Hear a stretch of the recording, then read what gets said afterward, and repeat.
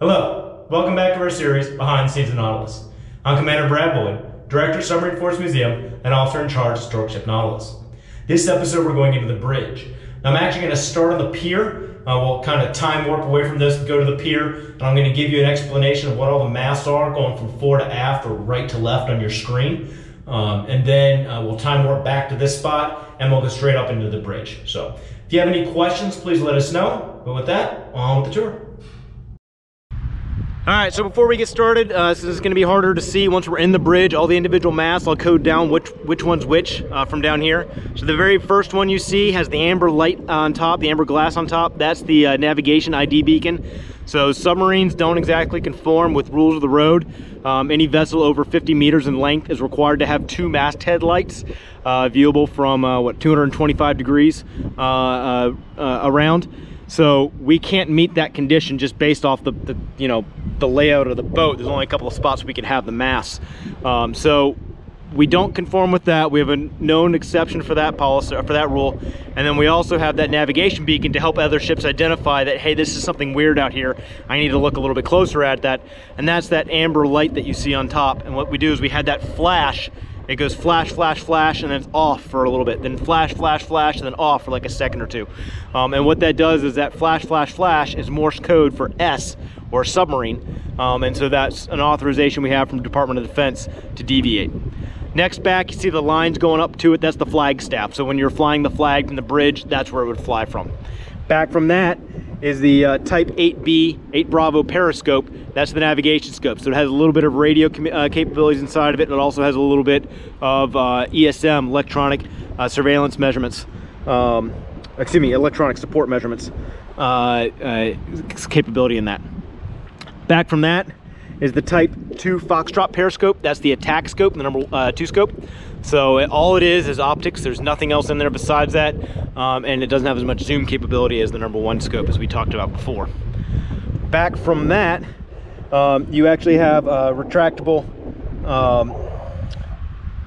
Actually, I'm sorry. One back from that, the really thin mast. I should talk about that first. So the one really, really thin next to the number 1 scope. That's actually the emergency whip antenna. So that way you can transmit medium and high frequency from that one. But that's emergency whip antenna really can only be used while surface have been back if we're at periscope depth. But that's what that is. All right, now further back. So we got one that's got a horizontal piece to it. That's the radar mast. Talk about that in a second. And then the one further back, sipping up above, that is actually the BRA-9, the BRA-9. So it's a retractable antenna, obviously, but it's for medium and high frequency radio. Then you have the radar antenna right there, so used on the surface or broached. And what that does is lets you obviously send radar out, detect surface ships, low-flying aircraft. You can use that for navigation against land, returns, as well as surface contact management, and you can even use it for fire control. You can tie the solutions into your fire control system if you're going to engage from the surface. All right, back from that, so you've got 2 more masts. One kind of has a flat top, and the other one's got a series of black domes and segments in it. So the one with the black dome and the segments on it, that's the BPS-5 Alpha, the BEEPS-5 Alpha. So one with the black dome on it, that's the ESM direction finder. So it's electronic support measures direction finder. So what that does is it helps refine and then determine the relative bearing of any contact coming in. Once again, it's not going to find down a single degree. It's going to basically narrow it down to a sector, but that at least gives you a rough direction that you think the radio signal's coming from. Then the one slightly closer to it with the flat top, so that's the BRA-19, the BRA-19. That's a medium and high frequency radio antenna. And then the one back from that with the silver dome, so that's the Bird 6B, so BRD 6 Bravo. So that detects and determines direction of enemy radio radar transmissions, much like the ESM direction finder. Just each one has different strengths and weaknesses depending on which part of the band we're talking about. And then back from that, you've got a mast with kind of like a, it's got an oblong black dome on the top of it. So that's VLF loop, so that's very low frequency radio. So that way you can receive that. And then you've got back from that, you have the IFF, UHF, so that's the flat mast Just next to it, the very last one you see sticking up, that's identify friend or foe. We don't use that all the time because it involves transmitting your position. We would definitely be able to use that in the Cold War for coming into a port, and wanted to make sure that no one thought that we were potentially an enemy submarine if they didn't have if it's reduced visibility or something like that and they can't really see us. And then further back from that, so just behind that mast, you can't really see it because it's laid flat. It's not actually raised. That's the snorkel mast or the induction mast. So that's a very flat top at the very back, just forward of what looks at that little wing, and just behind that last mast that you can see sticking up. So it's flat with the sail. That's the snorkel mast. So, all right, with that, I'm gonna go back on and I'll see you all on the bridge.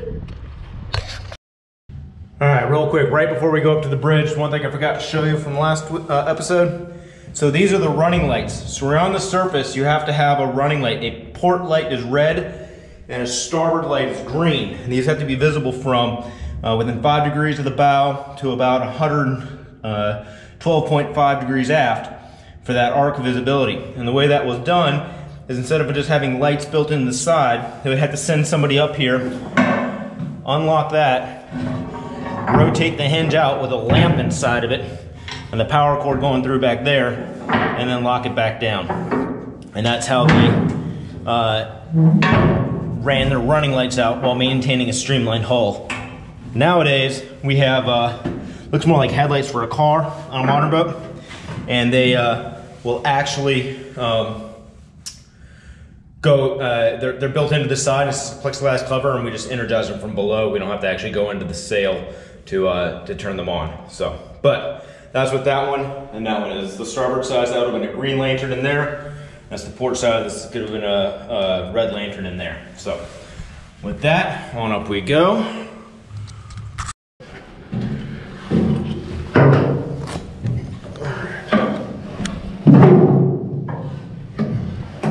So as we look back this way, so we'll look, so here's the front of the bridge.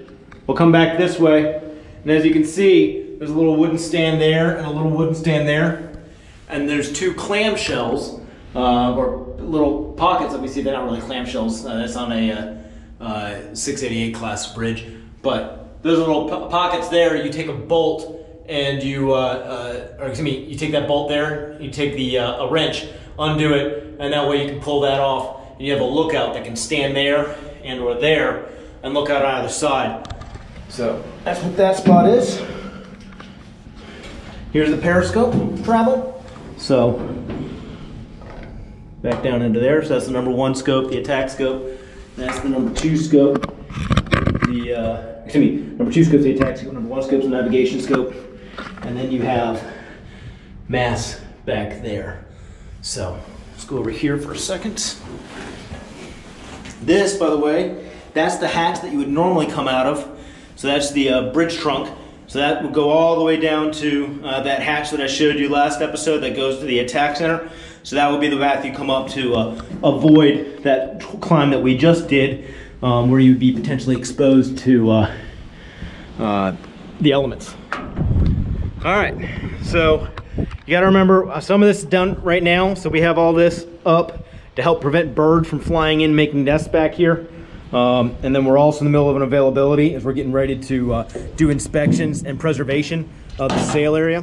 So this part wouldn't have been here. This would have had wood there, just like the lookout pukas that I showed earlier.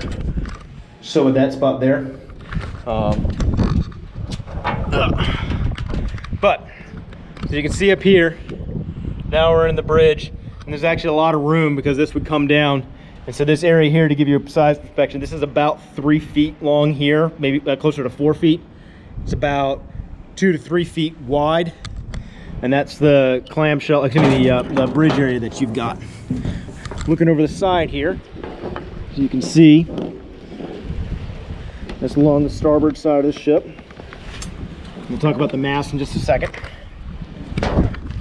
And that's along the port side of the ship. So that right here, that's a security light added obviously later as part of the museum conversion.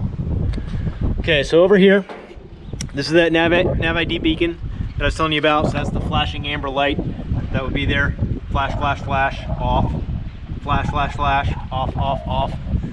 Then you have the flagstaff here. pretty identifiable. It looks like it's gonna hold the flag. That's the emergency whip antenna. That's that thin mast that I was telling you about. Your number 1 and then your number 2 periscopes. Your radar mast, communication mast. So, and then you've got behind that, so that one with the domes, like a bunch of little black spots, some angled pieces of metal on there, all the way up, and then the silver one just behind it. Those are both electronic surveillance, electronic support measurements masts and direction finder masts to help identify what communications radar signals are out there. There's one just to the right here behind the radar mast, so that's a communications mast. All the way back there, I'm not sure how well you can see it, that's the VLF, so a very low frequency loop. That mast can pick up very low frequency, and then you can't see it too well, but it's a flat mast behind this other one here, and that is the identification friend or foe mast. And then behind that, flat along the sail, that's the actual snorkel induction mast, but it's flat, so you really can't see anything. So. All right, so in 1957, I talked about this store when we did the wardroom tour. 1957, actually the stateroom tour. 1957, they went to the North Pole, excuse me, under the ice. They didn't actually make it to the North Pole. And while coming up, the number 1 scope and the number 2 scope were up. What number 1 scope was up, number 2 scope was not. But both of them got bent as they hit an ice flow. And so they had to do some work on the masts to get them to come back up. Number 2 scope was ruined. The head window was smashed. There was no saving it. Number 1 scope was just bent backwards. So if they could figure out a way to straighten it, they had a chance of making the mast return. Well, they tried using a jack and bracing it off of the sail, but the scope mast is obviously made of steel. The sail, at least at the time, was made of aluminum, and so the jack was destroying the sail, which is already a little bent from from the ice hit, and not the mast. And so they actually braced it off the number 2 scope since it was broken, and used the number 2 scope to jack the number 1 scope back into position. While doing this, they actually cracked it. So they're sitting here, you can see the area that they're sitting on, right? It's not flat, it's rounded. They're doing their best to jack it and then to weld it shut. And they're above the Arctic Circle. They're in a storm. They can't keep the arc welder lit half the time because it's so cold and windy. And that's what they're up there for hours upon hours fixing this. They finally managed to seal the number 1 scope, but now they've got an issue because the crack there meant that all the pressure went out. And so they had to use the condensers, which what they use to draw steam down the header to make the turbines go, so keep it at a vacuum. So they used the vacuum and the condenser, ran some tubing up to the attack center, or sorry, to the control room, and got into the scope bays that we went into, and vacuum dragged the scope so that the inside of it was a vacuum. Then they pressed it with nitrogen. Then they did it again to make sure they got all the possible moisture out of there, and filled it with nitrogen again. And the nitrogen is an inert gas that helps prevent any moisture from forming in there, so that you don't have fogging of your optics from the inside, which would destroy your use of the mast. So that's the good sail story we've got. The other one, so in 1966, she was in a collision doing war games. So she's come to periscope depth, and Nautilus had a real problem later in life where she was pretty much deaf as a fence post over about 4 or 5 knots, and they couldn't hear anything. So they come to periscope depth almost blind, and they can't hear the aircraft carrier, which is pointed straight at them, which unfortunately, when you have a vessel pointed straight at you, creates a bit of a bow null, and you still can't hear anything. And so Essex is pointing right at them. Essex can't see Nautilus. Nautilus can't see Essex. Nautilus comes to periscope depth just in time to be run over by Essex, and Essex took a chunk out of the sail here. Thankfully, that was the major damage that was done was to Nautilus and only to the sail. Didn't actually hit the bridge trunk, didn't actually hit any part of the pressure hull, so the crew was okay. But that ended up basically cutting the sail open like a tin can. That's the other story I've got for the sail here. So, okay, that's all I've got for that. Hold on a second here. All right, so that's actually going to do it for us here. This is the last tour in the series, so thanks for coming along. Appreciate you taking the time to learn about Nautilus and the submarine force. If you have any questions, please let us know. We'll still continue to answer those. If you have enough of a questions and it warrants another video, we'll go shoot a video to help explain whatever the question is. But in the future, we're going to be bringing some new videos, going through some other exhibits that we have, telling the stories that we have at the museum online. And then we'll also continue the history series that we've been doing, as well as some of the Medal of Honor series that we've been doing until we're out of the Medal of Honors for the Submarine Force. So, as I said, if you have any questions, please let us know. Thank you for coming along. Bye.